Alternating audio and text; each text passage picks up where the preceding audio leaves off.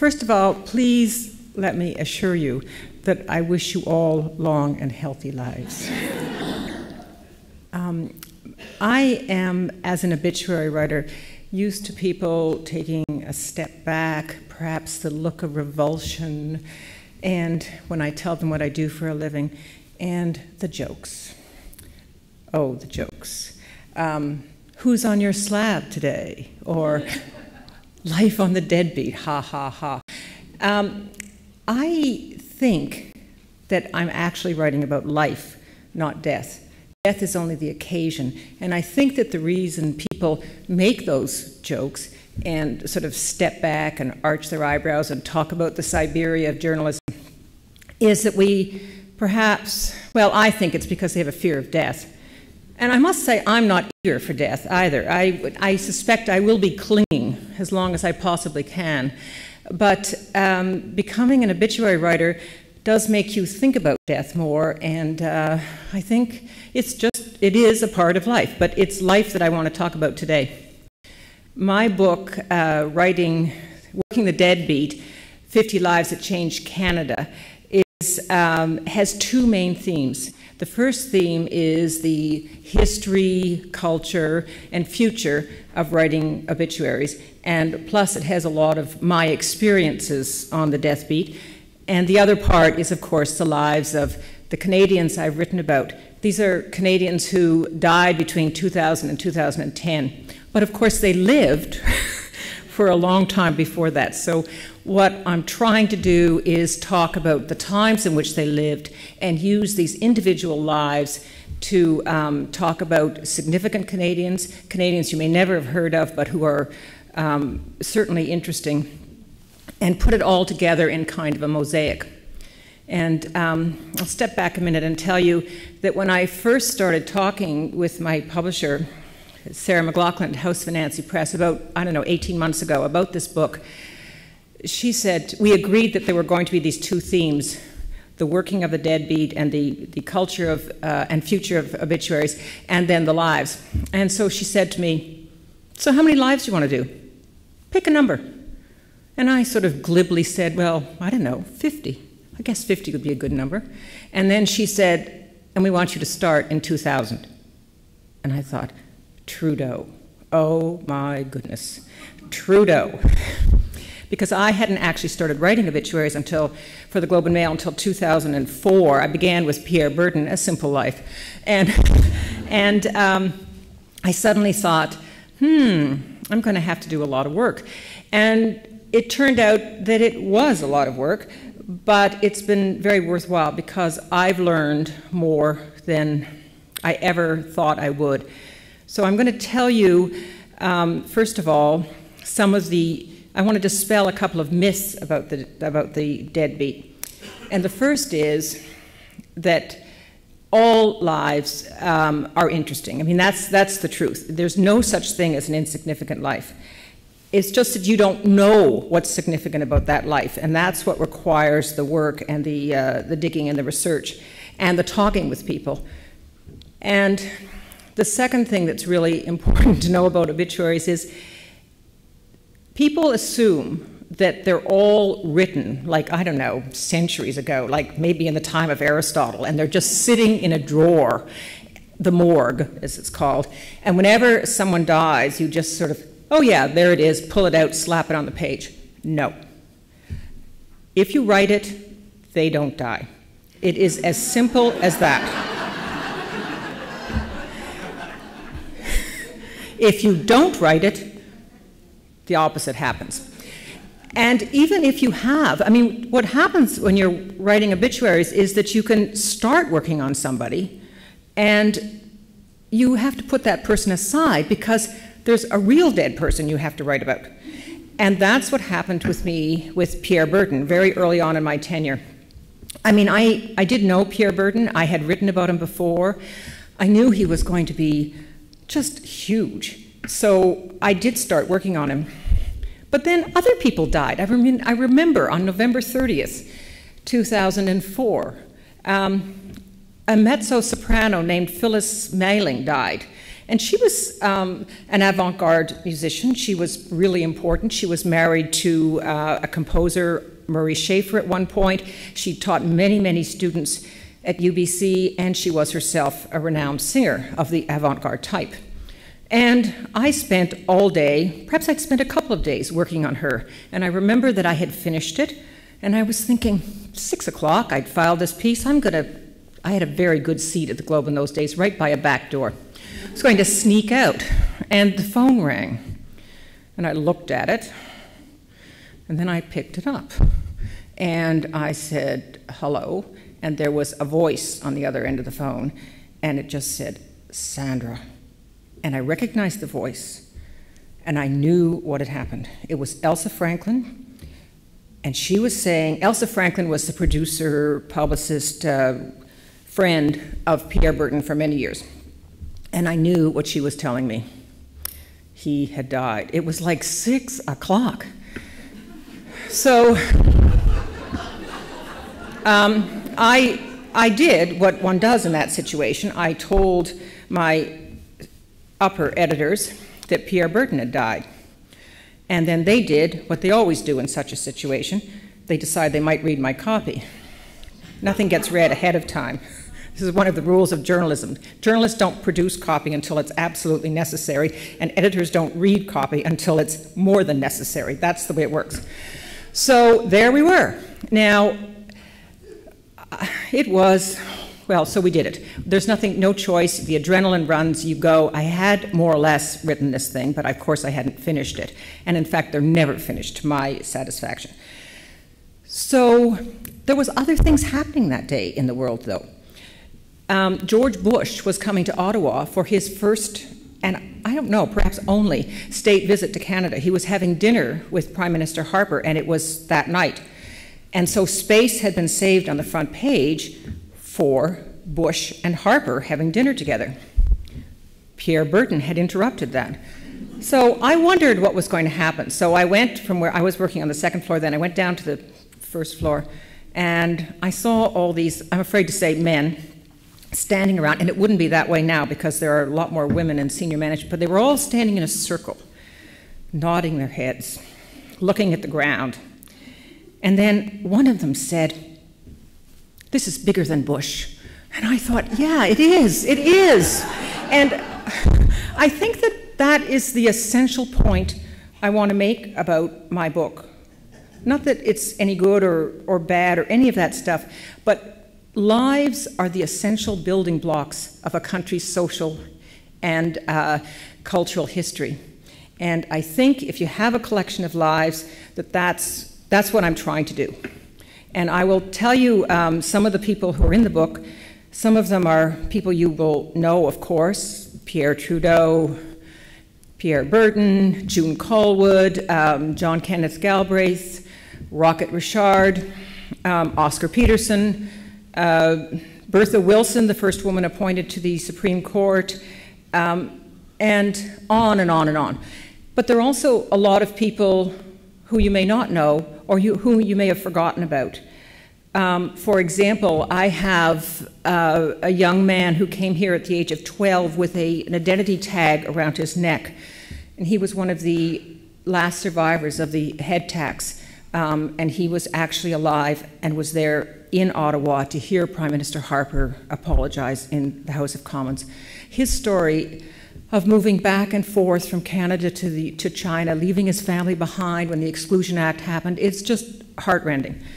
I also have Donald Marshall, the Mi'kmaq who was wrongfully convicted of a murder he didn't commit, and who was also twice involved in very important legal cases. The second one was about the historic rights of the Mi'kmaq to fish that had been granted to them during the 7 Years' War.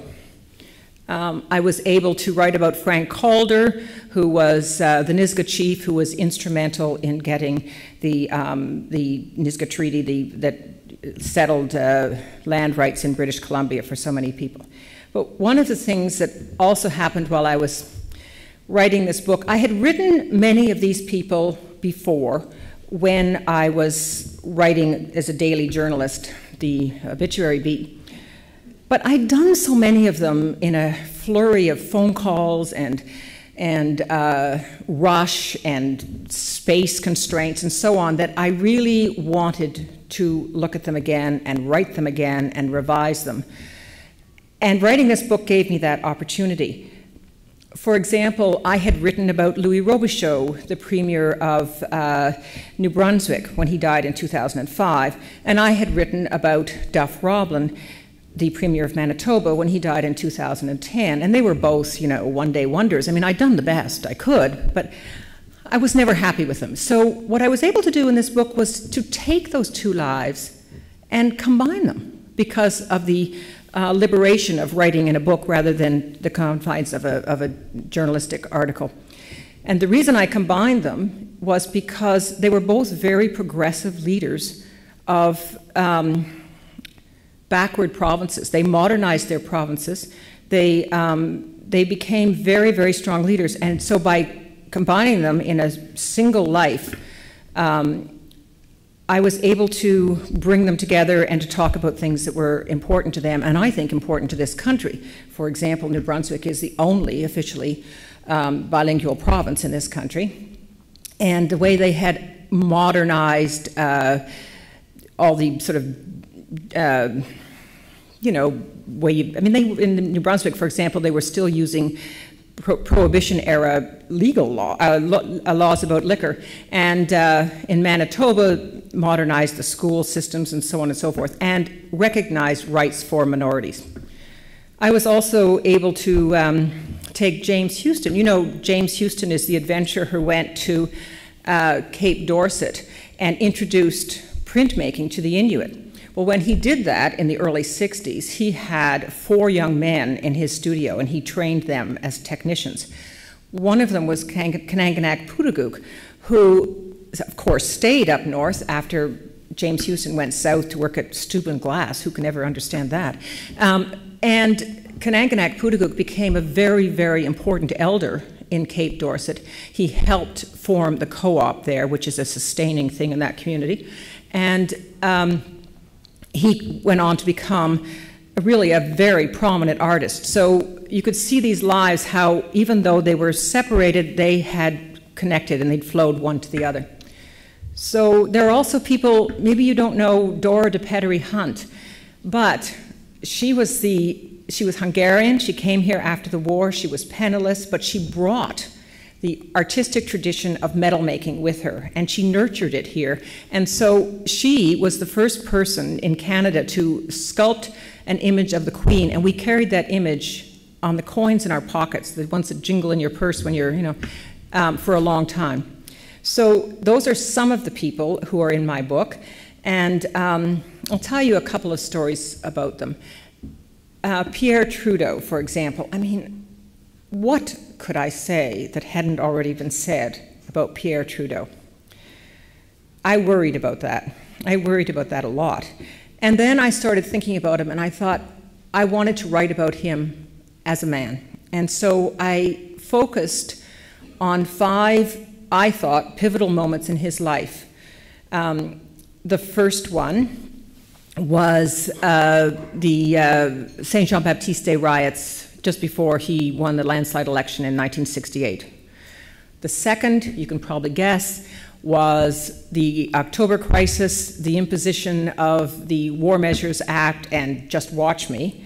And what I found interesting there was, here was a man who believed in civil rights, who was a very prominent libertarian, and there he was also as the Prime Minister of the country, charged with the ultimate charge of peace, order, and good government, and how he dealt with those two contrary issues, perhaps, and how he, being the Prime Minister, doesn't give you the same kind of liberty to make protests about things. So there was that moment. There was, of course, the patriation of the Constitution, and the moment I loved there was that picture on Parliament Hill, which I'm sure you remember.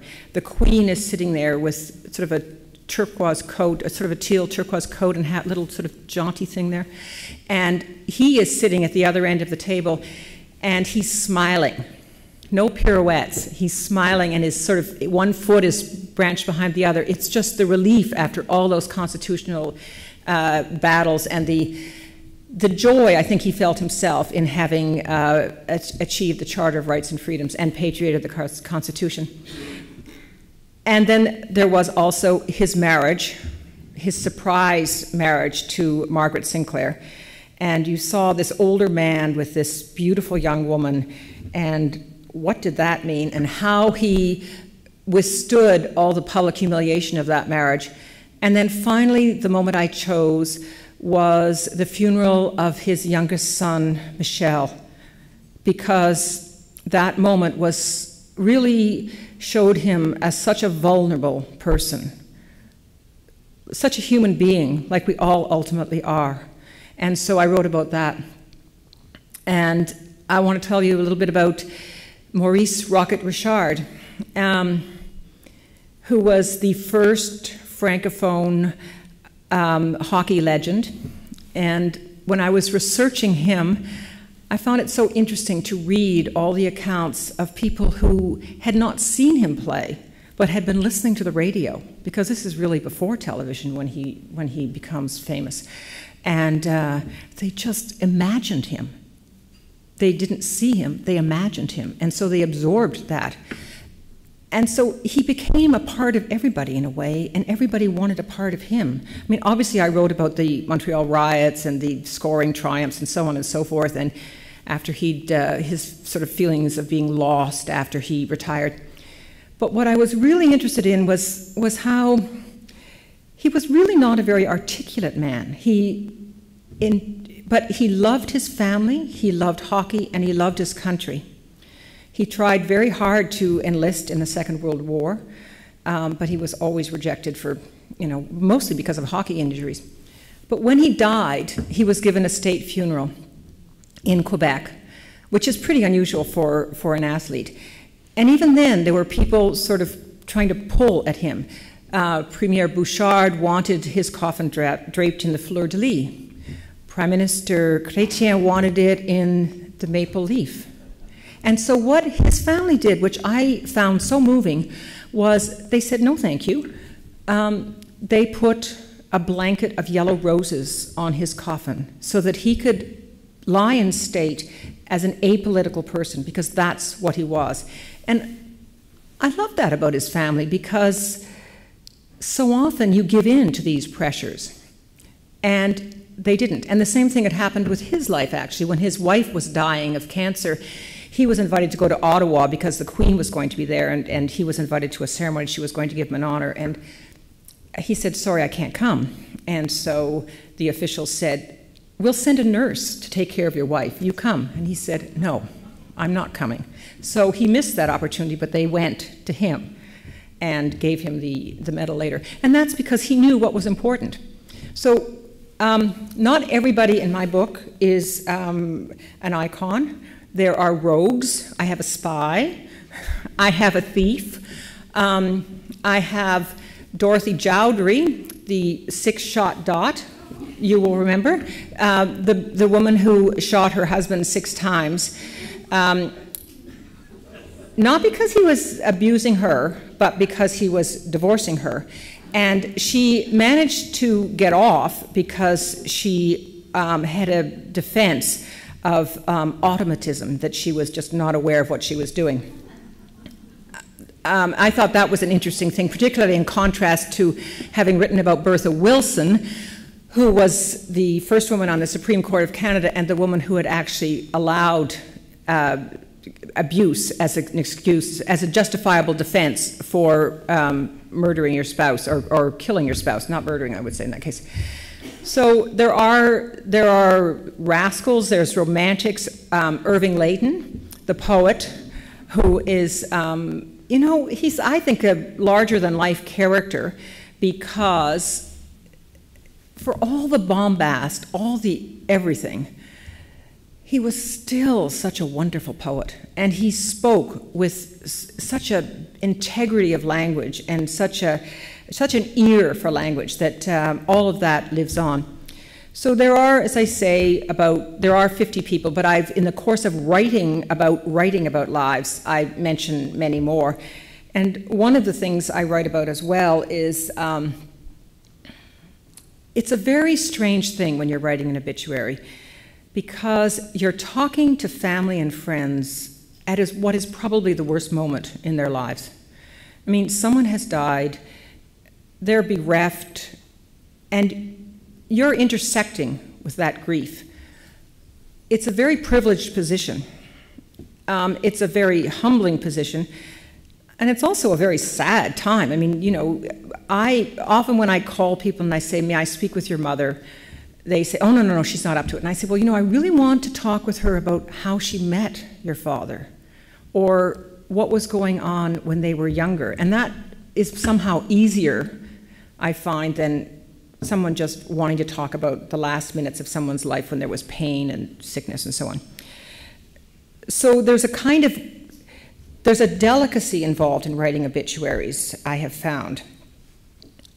I always tell the truth as I know it, but I don't blast it out. I'm not writing eulogies, I'm writing for readers, so I will include unsavory things in people's lives, for sure. And especially my little code that I've learned over the years is, it has to be true, you can't just report a rumor, and it has to have had an impact on the person's life. And you want to know the consequence of that and how the person dealt with it. For example, I wrote about Dennis Duffy, do you remember the crooner Dennis Duffy, who looked like Frank Sinatra? He sang with Tommy Dorsey's band, and he was on a lot of television shows. He was a huge alcoholic, so much so that in the 60s, he was dying. And he was told by a doctor, if you're actually thinking of marrying that young woman, please don't, because you're just going to make her life miserable. You're not going to be here long enough to, you know, to have any marriage with her at all. And he gave up drinking. Now, what his family didn't want me to say, his family wanted me to leave that out of the obituary. And I said, I'm sorry, I can't. It's true. He's written about it himself. And besides, I said, it is a measure of the man he became that he stopped drinking more than 40 years ago. And what they were afraid of was, former drunk also sang as a headline. And that's the kind of thing that I don't want to do in an obituary. I'm certainly not going to avoid the truth, but what you're trying to do is sum up the person's life. And I think that former drunk or head affair with industrialists are not the lead. That's not, you know, the main part of that person's life. It is, having written this book, I feel that we live in an extraordinary country, and it's mostly the people who've come here, the lives they've led, and I think together it says something about the world we've inhabited.